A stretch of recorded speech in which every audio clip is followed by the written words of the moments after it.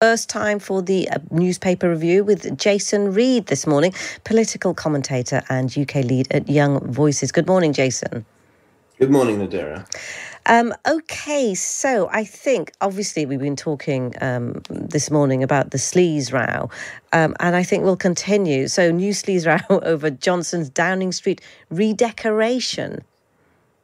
Yeah, there's been a new uproar about the redecoration of Boris Johnson's Downing Street flat, which was funded in part by a donation from Tory donor Lord Brownlow, who donated £58,000 via the Cabinet Office.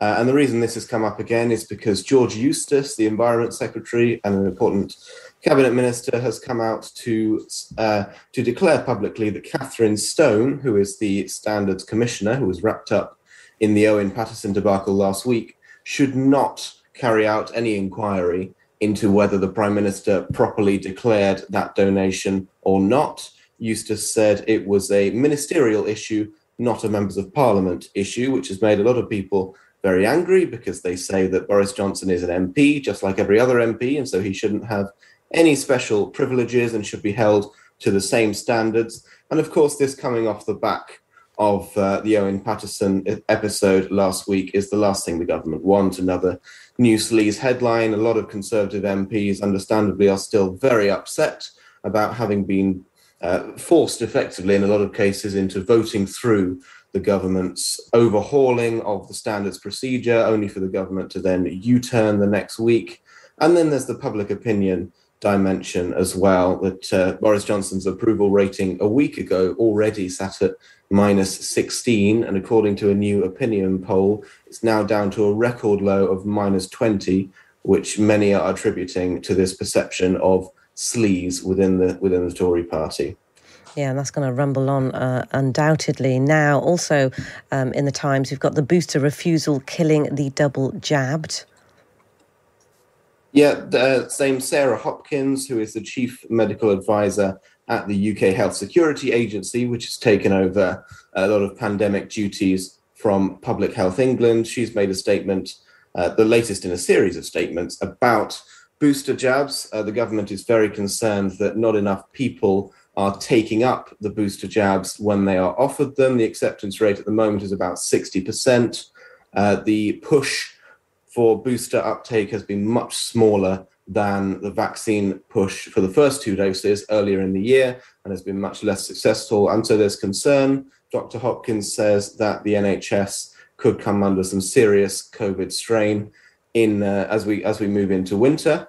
And the result of that is that we've got members of SAGE, most recently Professor Dame Johnson, coming out and emphasising once again that Plan B for COVID should still be on the table, even as we edge towards Christmas, that further COVID restrictions in order to keep it under control are very much still under consideration.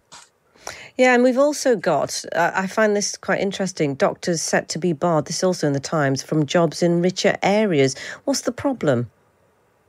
Well, the think tank, the Social Market Foundation, has identified what it believes to be a problem with disparities in this country, where some poorer areas have almost half the number of doctors per head than some richer areas have.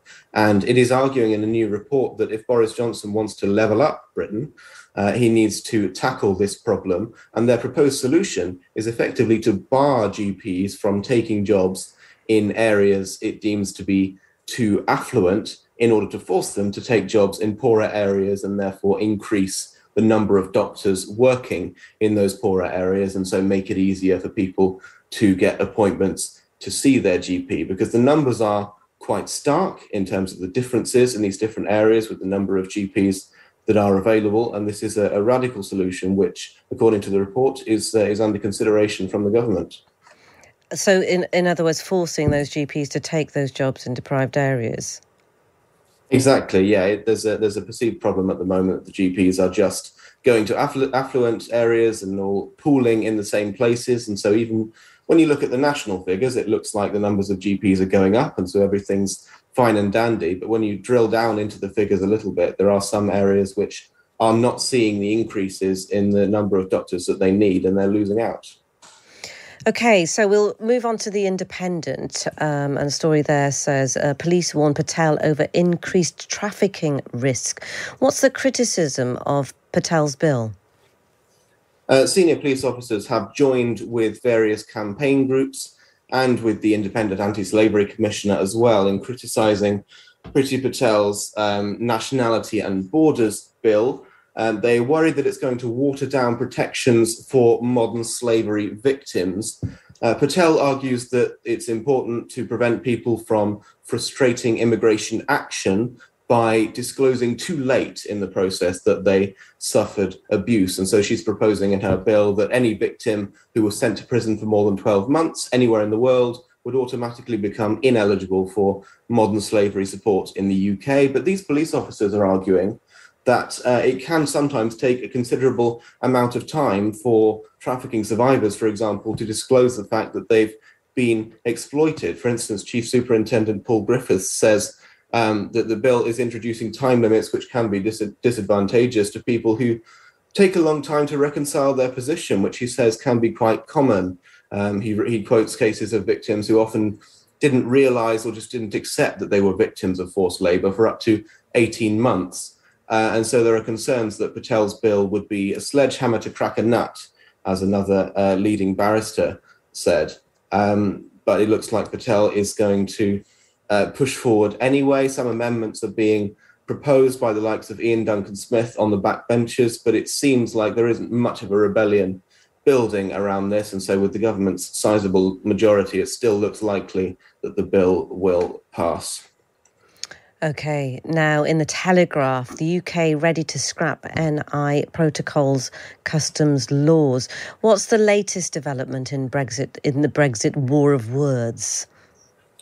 Yeah, so the war of words is hotting up once again in the Brexit Groundhog Day. This latest development is that the government wants it known that it is prepared to trigger Article 16 if required in order to get its way when it comes to customs checks on the island of Ireland, especially as we edge towards Christmas and we've got lots of issues with supply chains. The government is very keen for the EU to know that it's serious about altering the current trade arrangements. And so the triggering of Article 16 is widely expected, and that would trigger a month of formal talks between Brussels and London. But the Telegraph is also reporting that the government is planning to propose secondary legislation before Parliament as well, which would slash customs checks and change the laws before Christmas. Those technical changes would also send a signal to Brussels that the UK is ready to unilaterally scale back customs checks, even if there isn't any agreement over the new terms of trade, which effectively moves us back to a situation where we might end up with what we might once have called a no-deal Brexit. OK, so I hate to do this, but if we look ahead to Christmas, as the Daily Star has done, it says, cheers, it's a white Christmas. Is there a danger of a Christmas wine shortage? That's the suggestion. It seems there was a danger of a Christmas wine shortage, but the Daily Star front page is very positive. It reports with great enthusiasm that National Rail has stepped in to save us from the wine shortage by putting on what it calls wine trains. There's going to be a weekly wine trains which are going to deliver 4.5 million bottles of imported wine to supermarkets every week, every Sunday between now and Christmas, which is going to save us from the wine shortage and make sure that we all have our glasses full at Christmas. I'm sure you will. Jason Reed, political commentator and UK lead at Young Voices. Thank you very much for going through the papers with me.